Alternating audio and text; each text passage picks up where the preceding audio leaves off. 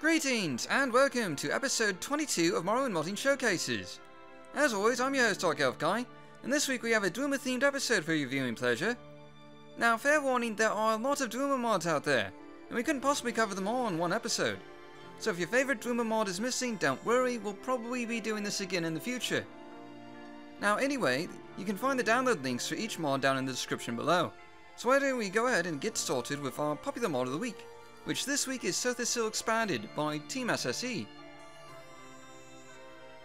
As you might imagine, this mod is a massive expansion of the Clockwork City of Sotha, including large cavernous interiors, like you can see here.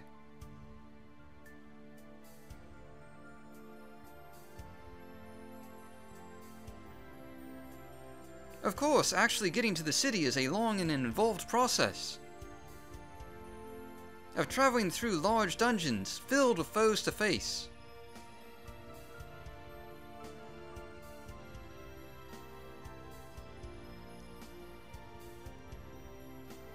And some of these vaults really are quite large that cannot possibly be understated, as you can see here.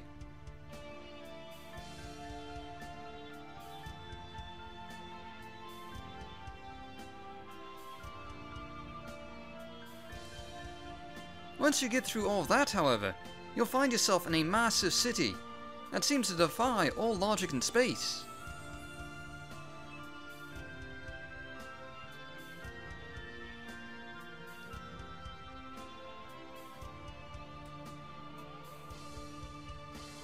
And indeed, the Clockwork City is a real city, with streets of houses and shops and much more for you to explore.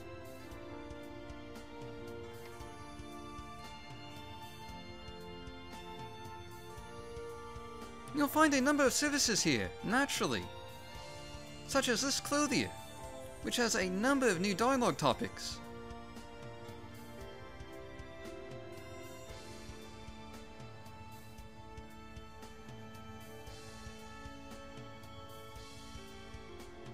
And who seems to have a textile mill in the back. There's also plenty of new quests to check out as well.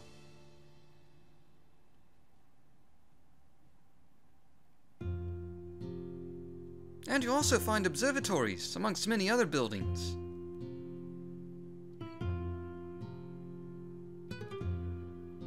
With plenty of new books to check out.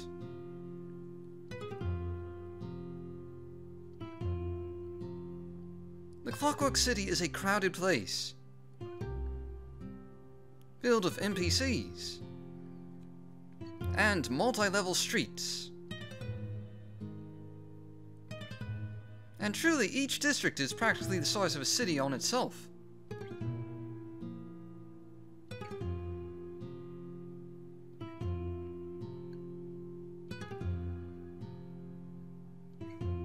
You can even see each district just by looking up.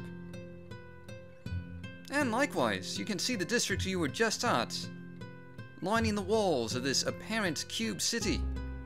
Sotha Expanded adds all of this and much, much more, with enough content to equal a full expansion.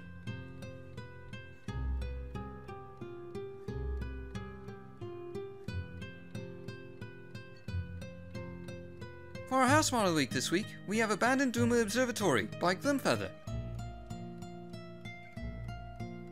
This mod adds a small Dwemer observatory just outside of Cedar.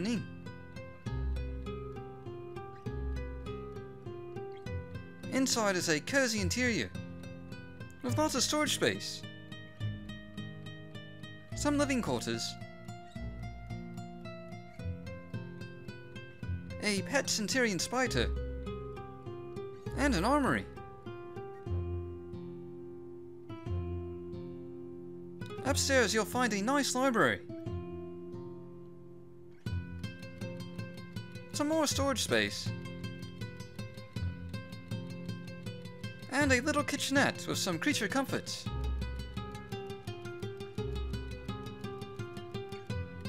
You also find a bedroom and a training room that you can use.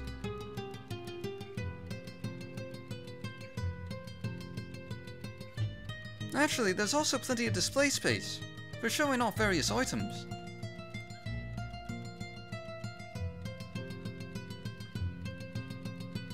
This week's gameplay mod of the week is Rafloyd's Dwemer slot machine by Rafloyd. This mod adds a working slot machine to Saran, along with a guide to use it that you can see here.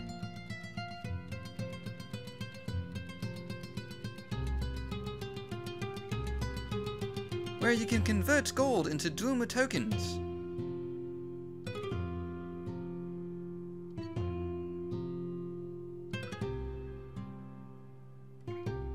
As you can see here.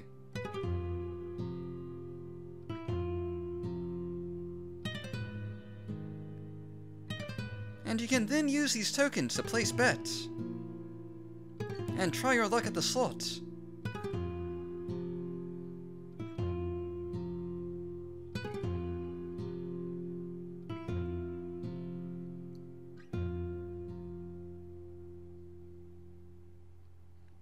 You can keep betting like this for as long as you want. But if you're like me, you'll find your luck is somewhat terrible at this machine.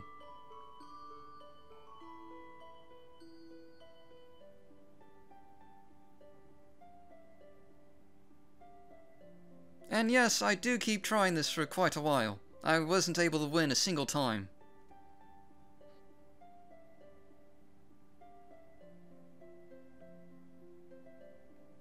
I think it's rigged myself.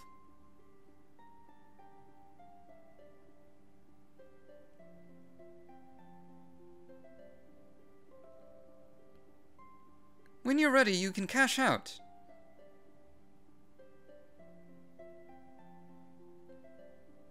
And you can get gold back for your tokens. Assuming you still have anything left, that is. You know what they say, the house always wins, and that is certainly true with the Dwemer slot machine.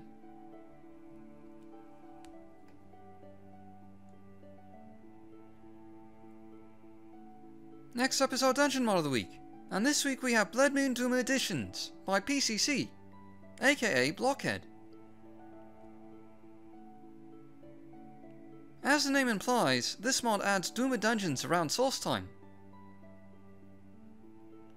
As you can see here.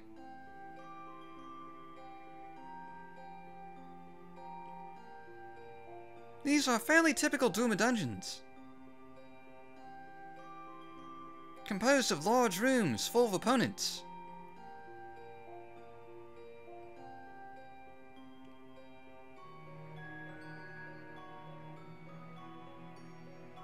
And numerous small corridors.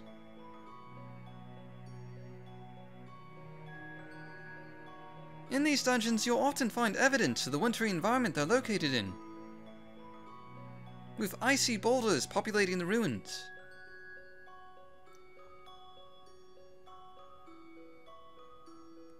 These dungeons are randomly generated, and often present a number of different directions to go in. All of them filled with mechanisms to kill, of course. And the dungeons themselves will frequently feel like a maze.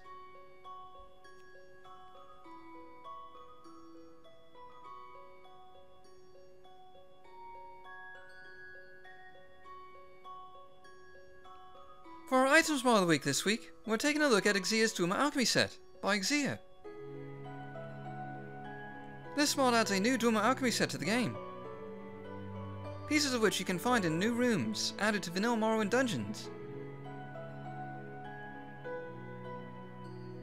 Like this one here. Naturally, these are fully functional alchemical pieces that you can use to make potions with.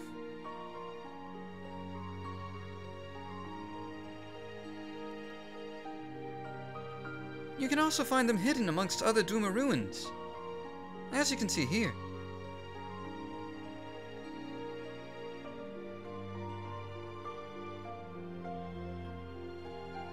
There's also a rather lengthy backstory included with these pieces.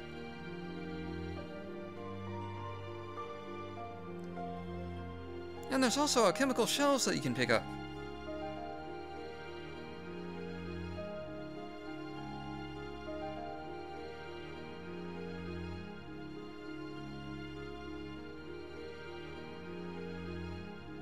Once activated, they unload a portable alchemy lab that you can use.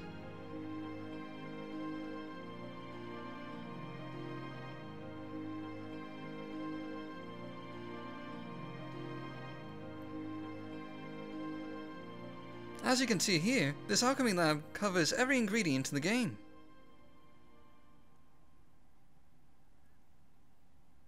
And it includes a robot companion.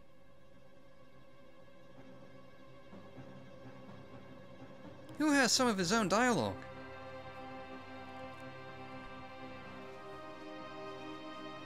And, if ordered, can also sort your ingredients, amongst other commands.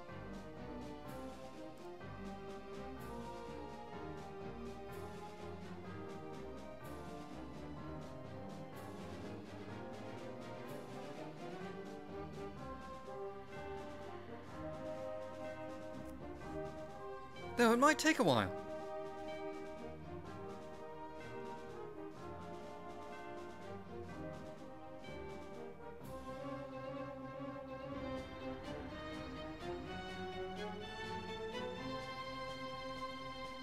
And you can see the ingredients show up here.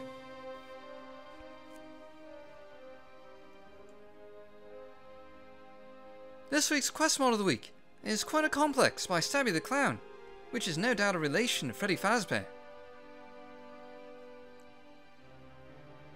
This mod starts out near Fort Moonmoth, with a man who gives you a quest to discover what happened at a nearby mine. On the course of this quest, you'll explore a deep and dark glass mine, where things have seemingly gone awry.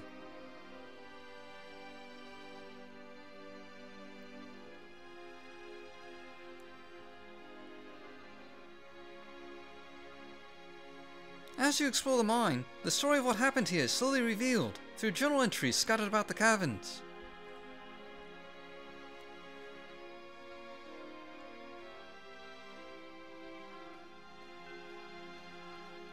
This is a decently large glass mine, with lots of Dwemer Centurions milling about, as you can see here. And it soon becomes apparent that this mine leads to some Dwemer ruins.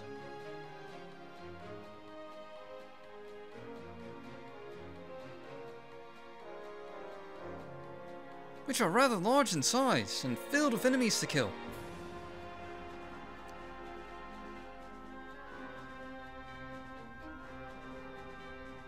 Not to mention a number of traps and puzzles to solve.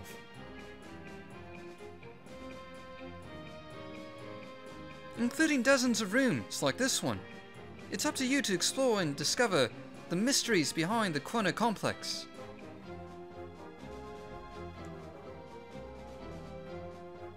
Next up is our Landmass Mod of the week, and this week we have Altor Island by Moldy Llama.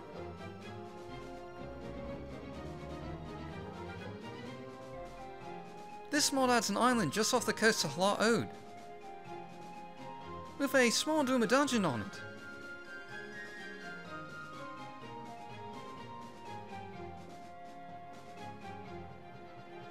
Inside is a decent sized dungeon, with the typical assortment of artifacts and centurions, to loot and fight respectively.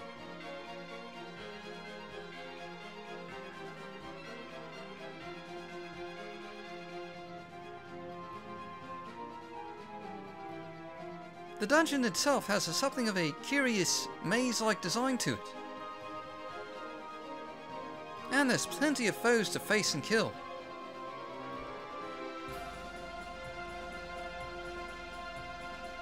For our NPC Mod of the week this week, we have Centurion Archers on Morrowind by Midget Alien.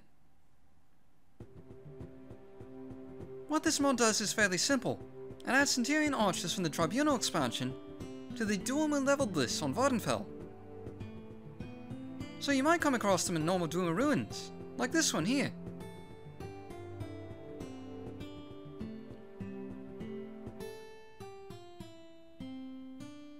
Though they're still not altogether that common.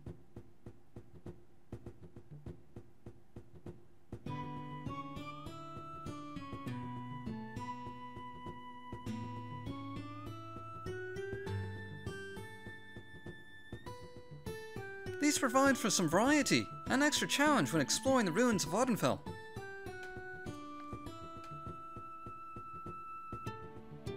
This week's new Meshes and Textures mod of the week is Dwemer Plans and Schematics by the Iron Chicken.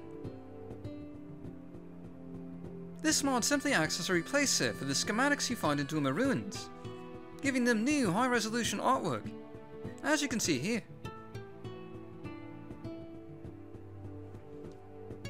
Very nice looking if I do say so myself.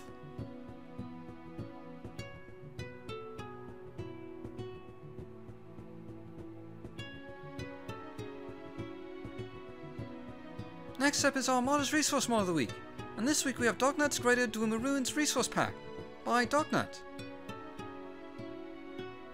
This resource package includes many of the assets found in Dognut's Greater Ruins, such as a Dwemer Tube tile set, like you can see here.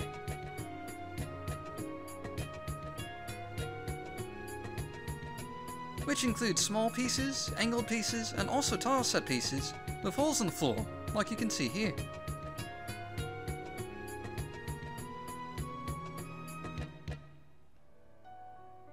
There's also vertical rock shafts, as you can see here.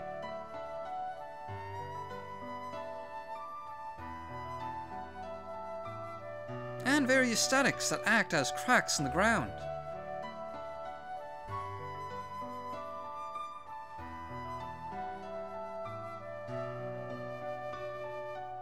There's also a new Dwemer floor piece, and various rock access.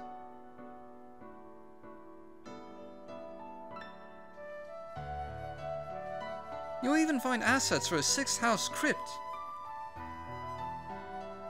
as you can sort of see here. In total, there's a wide variety of resources for Dwemer or 6th house purposes.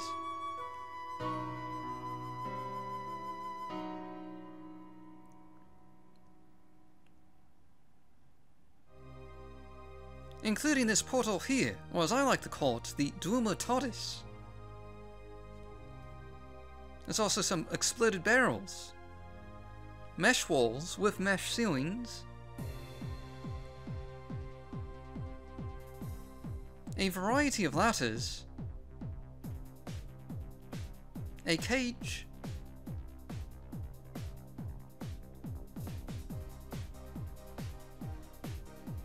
and Centurions in various stages of disrepair.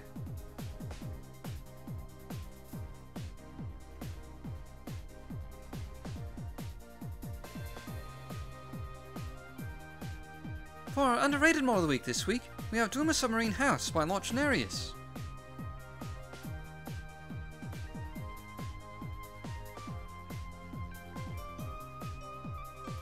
This mod adds a small Dwemer submarine to the West Gash region, with a little docking platform, as you can see here.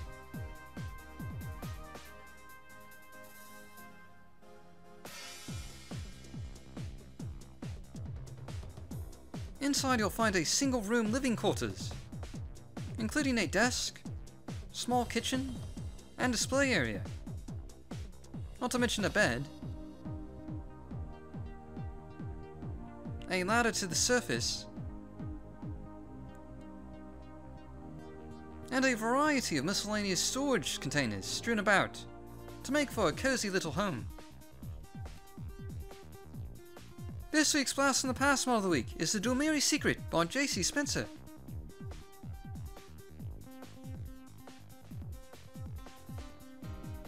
This mod starts out with a simple quest to deliver a medical amulet to a poor worker's uncle. But from there the story becomes a little more interesting. This uncle, as it turns out, was a Dwemer artifact researcher, with more than a few tales to tell about the Dwemer. But his last excavation was buried, giving you the opportunity to seek it out again.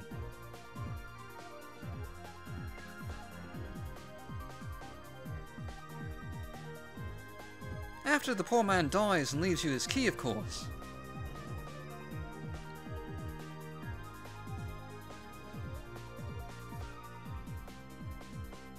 This will take you to a set of vanilla ruins in the Ashlands,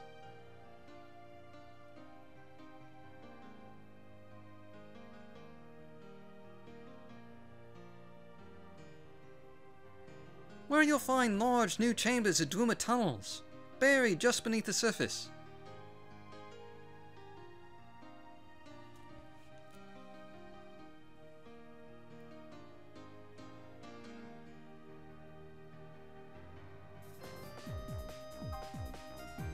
Here you'll find chambers full of dangerous Dwemer mechanisms.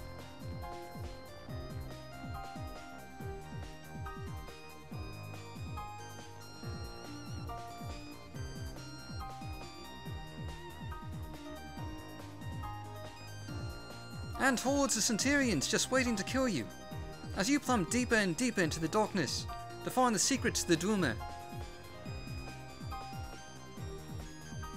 Finally, for our bonus mod of the week this week, we have Dwemer Flying Fortress by Alec Atoms. This mod adds a flying Dwemer ship to the skies of source time.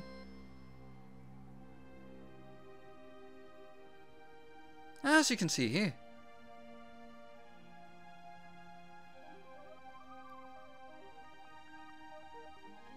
And it's crawling with a number of Dwemer contraptions.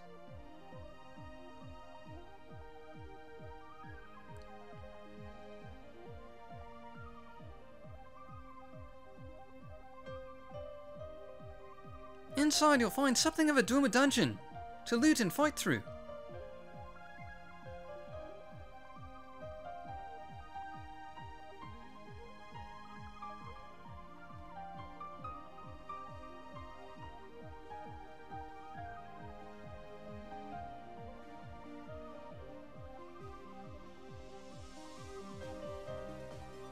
Though some of these fights will prove quite challenging, but the rewards and loot are also quite great.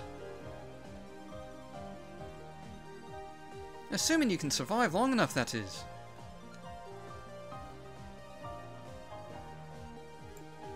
That's it for this week.